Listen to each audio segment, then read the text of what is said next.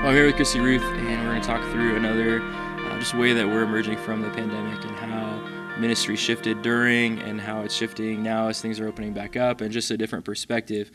We got a little bit of lead pastor perspective from Kyle, and now we're getting an associate pastor perspective, and just trying to just think about ways that we can all be just focused on ministry now in this season. But for you, as you were maneuvering through the pandemic, so it's a year ago now, we had lots of phone calls on like how do we set up cameras in the space and all those fun things. But for you, as you look back on the year, what were some of the biggest shifts for you in your role and in your job and in the church for you guys? Yeah, I mean, first of all, I'm probably the one that called you the most on trying to figure out how to navigate this.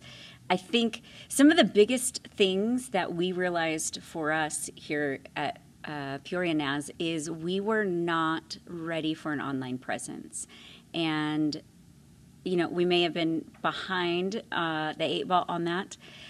But for us, it wasn't necessarily a focus. And so one of the things that shifted in the pandemic was we kind of immediately had to go to an online presence.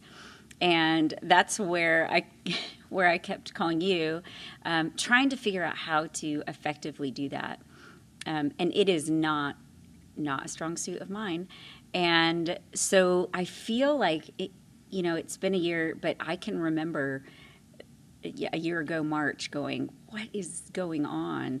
And just trying to muddle through, thinking, okay, once we get set up and we get that live stream dialed in, then it's just a matter of kind of doing that for a few weeks until things settle down. So one of the biggest shifts for us was creating that online presence and trying to not just navigate it, but then really use it well as a ministry tool.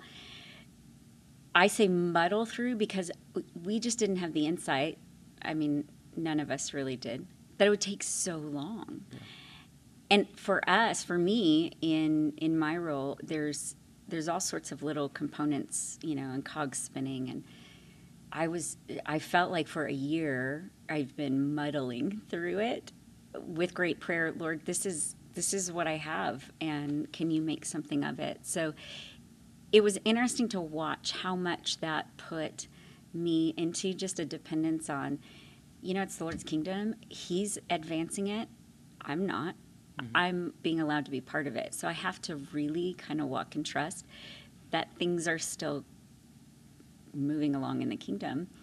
And it sounds silly, but I think for a while we get so used to our own niches that we just kind of trust in that a little bit. So for me, it was like I had to be okay with being uncomfortable. And I'm kind of glad I didn't know last March that it would be a year, because I might have just resigned. So I don't know. Yeah.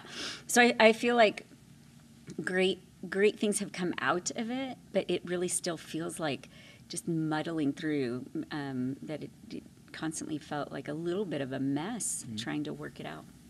I know you were juggling, Sunday services and getting the online presence there. What did that look like for you, as far as you also are doing youth and young adults and all of that? And so for you, was that, did you make the shift online there? How are you trying to focus in on ministry in that role too? Initially, when back in March, when things really kind of locked down, we did kind of what everybody did, and it was, well, I think everybody, I don't know, is we went to a Zoom format for the youth and for our young adults.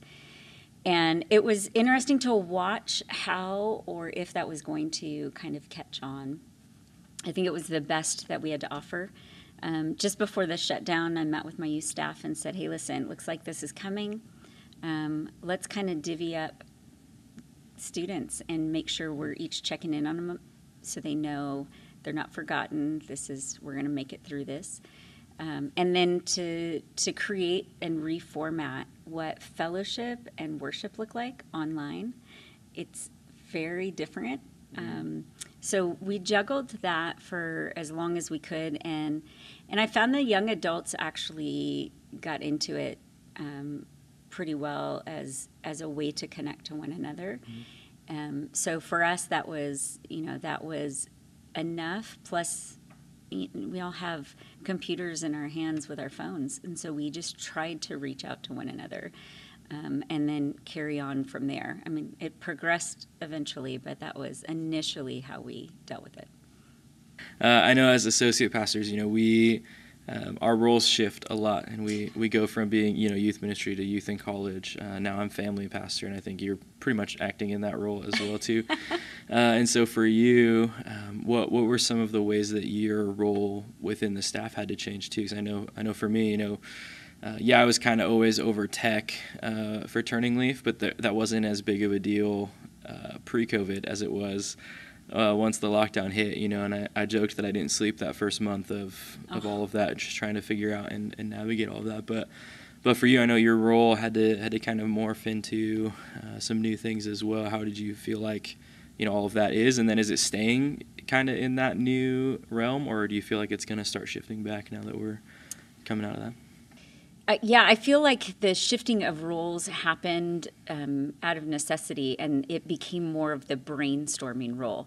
So how do we best use the resources we have, and what can we still do? So that became a lot more focused on how are we connecting with people, especially during the first part of where we were shut down.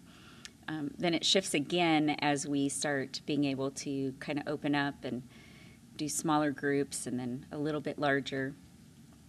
I think moving forward, probably the wisest thing to take from this is the idea that it should be continual conversation. How are we doing this well? And what are the best uses of our resources?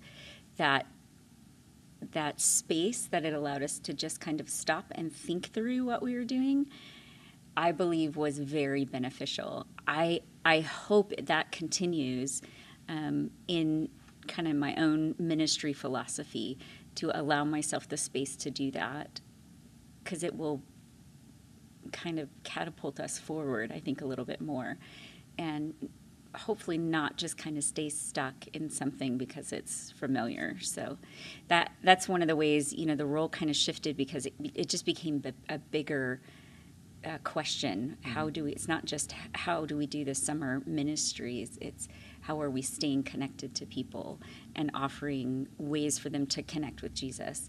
So that shifts. I mean, it was kind of muddling through, like some weeks that looked different. Some weeks it was, we got to call the people who don't use email, or, and some of that, by the way, is the younger students. They don't use email. Right. And then some of it's, groups that are not used to the technology. So hopefully what continues is that conversation, and how are we best using the resources for this church in our circumstance.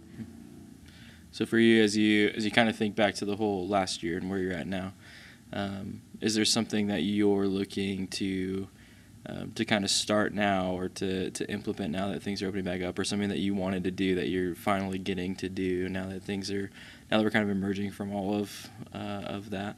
Is there something that you're looking forward to just getting back into, or being able to do that you weren't able to do before? That actually is a really good question. Some of, I think, moving forward is still that we're processing what that looks like, and kind of thinking through to not get ahead of ourselves, but be looking forward.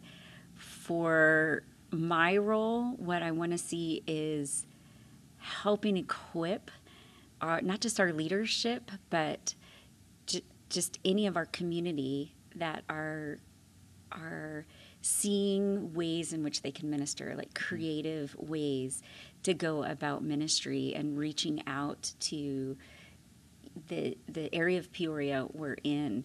So for me, I am kind of looking forward to some of the, the group meetings now that are opening up a little bit more, but not just to meet, but to kind of hear and allow people to express what they feel God is moving and doing in at the moment, and then kind of see where that goes out from there. So we have some small groups meeting now, and I love the idea of them kind of digging in together, and and seeing, that they haven't really lost connection.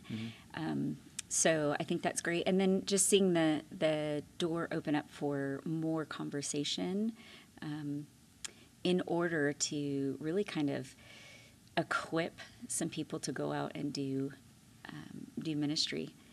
Can I tell a quick story? One of the ways that played out is we had one of our youth staff ended up in the hospital, and he was struggling for a bit.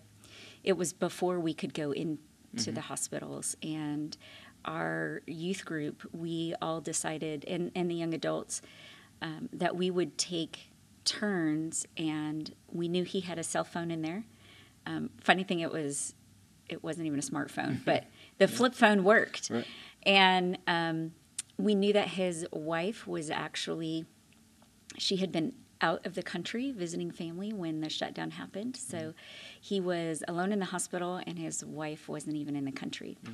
So they decided, we know he has his flip phone, and we just took an hour throughout the day to just text and give him an encouraging note or a scripture, and I loved watching the students just kind of click in on that, like, oh, that's great. I don't know that they would have thought to do that prior to, and so it created kind of a fun energy of, well, what could we do? We can't go in and see him, and so it was really fun, and it was great because we were discussing it afterwards, and he just talked about how great it was, and then he kind of gave them a hard time about, that phone wouldn't stop beeping. It's because we were checking in on him. And I just found that was kind of the start of ways to be creative and knowing, hey, God's still at work with us trying to connect to him and love others. And it just might look a little bit different, and that's okay. Yeah. That's good. Well, thanks for just taking a few minutes and hanging out and talking about ministry. And I think it'll be good for conversations just to see how associates are navigating through with their lead pastors and everything too. So, thanks. Can I say I'm super grateful that one of the things that did emerge was that I not be put in charge of online presence. And we had a retired pastor here who took that on, and I loved his approach. The philosophy was, one step at a time. Right. To not get overwhelmed with the change and just start tackling things as we can, and then working to make that better and better. And it shifted something in my own personal ministry to remember that. And then, man, I was grateful that Pastor Rob took over there.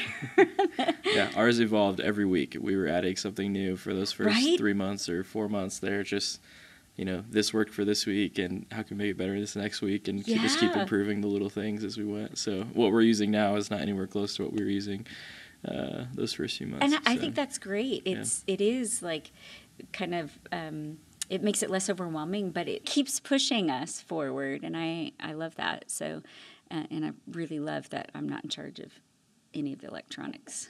It would be good. So.